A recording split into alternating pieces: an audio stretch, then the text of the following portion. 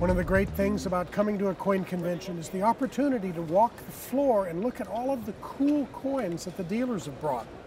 And again, here at the Summer Fun Convention in Orlando, we're going to take a look at some of the cool coins the dealers have brought to the show.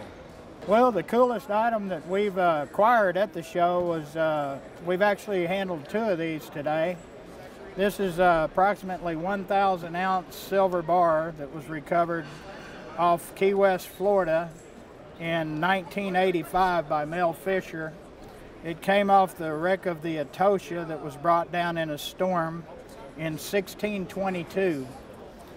Several of these bars were recovered from the treasure ship. It was loaded with treasure, and it's a very interesting way to invest in silver, and our customers are very happy with these. If you want to look at the inscriptions on the bar, this is the manifest number right here that's stamped on the bar. This is the assayer's scoop, where the bar, when it was still hot, they scooped it and tested the purity of the silver. And then this is the purity of the silver stamped here, which in this case is about 95% pure silver. This is the owner's stamp here. This is signifying who owned this bar that was traveling on the ship. In this case, it was a man named Marcos, and this is a symbol that shows it belonged to Marcos. What kind of value? $50,000. Well, David, I'd like to bring what I call numismatic folk art, and that's the pioneer gold that was struck in this country as a result of the various strikes in gold in both the southern region and as well in the west coast about 100, 150 years ago. The coolest coin, I have to say, that's probably the first gold dollar ever struck in the United States. This is a Bechtler gold coin.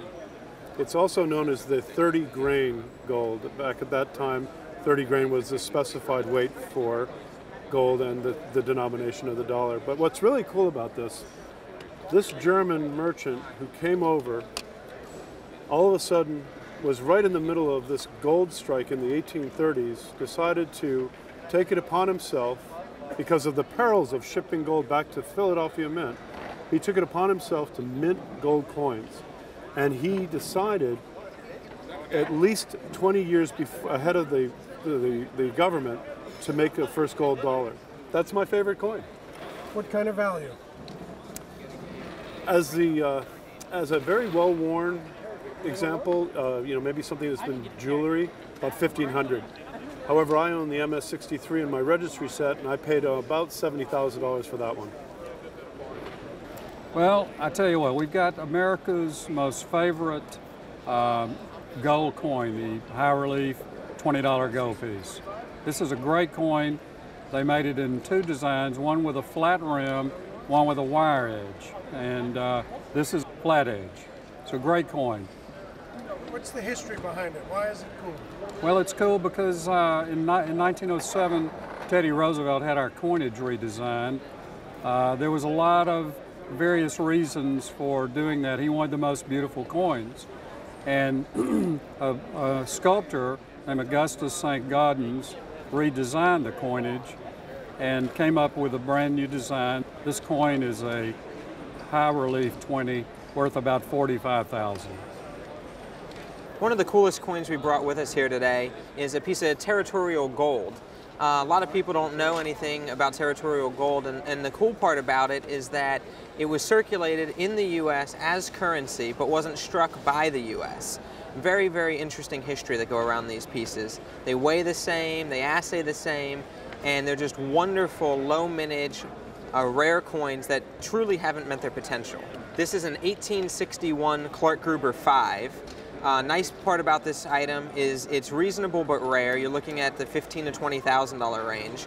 But the coin also came out during the Civil War and at a period in when Colorado was short on U.S. gold coinage. So it was struck in Colorado as a supply to coins to people. Why are Clark and Gruber cool guys?